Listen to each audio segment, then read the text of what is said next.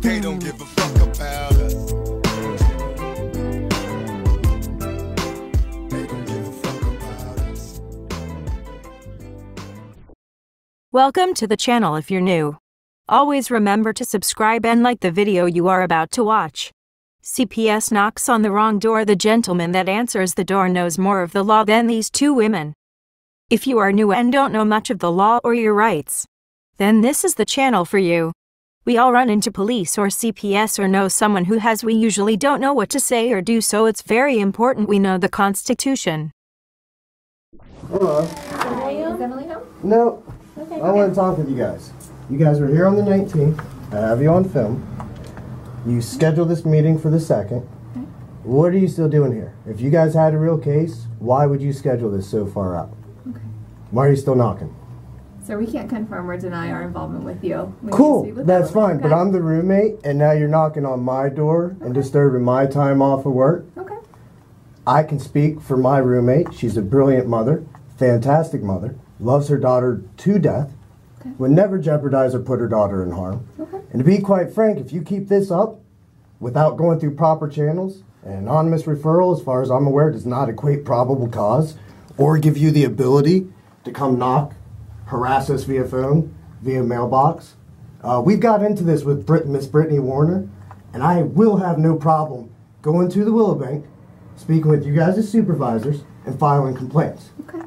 So, Miss Emily can't afford her phone right now. Okay. She's off working, out and about. I can't help you get in touch with her, but like I said, has nothing to do with me. But you're knocking on my door now. I'm a paying tenant here. Sure. Who does not like government officials whatsoever, at all. Okay. I have contacts with the press, with the ACLU, very heavy-handed power that I can file civil and criminal suits if I feel our rights are being violated. And right now, I feel harassed. That I'm getting stuck in the mailbox. She's not seeing it. You know, I'm having to track her down. Hey, they want something. She's going, well, I'm not going to be there. I have a doctor's appointment that she's already scheduled. You guys are SOL.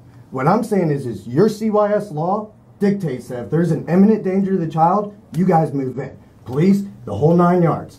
The fact that you were here on January 19th, you sent a letter dated for the 22nd, and scheduled an appointment 10 days out, is a clear admission by you guys that there's no imminent Sir, danger. we're not going to confirm Doesn't or matter. deny our That's involvement with you. I know you're not. We're not. But that's a clear admission by you guys that there's no imminent problem. Okay. Or else you would let her know that we called. That we I'm stopped going to by. let her know, and I'm also going to let your agency know and the county commissioners that if this keeps up, and we're the victim of constant anonymous phone calls. This is the 3rd or 4th time you guys have been out here. If this harassment keeps up, I will bear the full force of protesting at you specifically, ladies. I have you on picture. Right. I know who you are, Miss Shear Sprout. I know who you are. Okay. Do you have any children?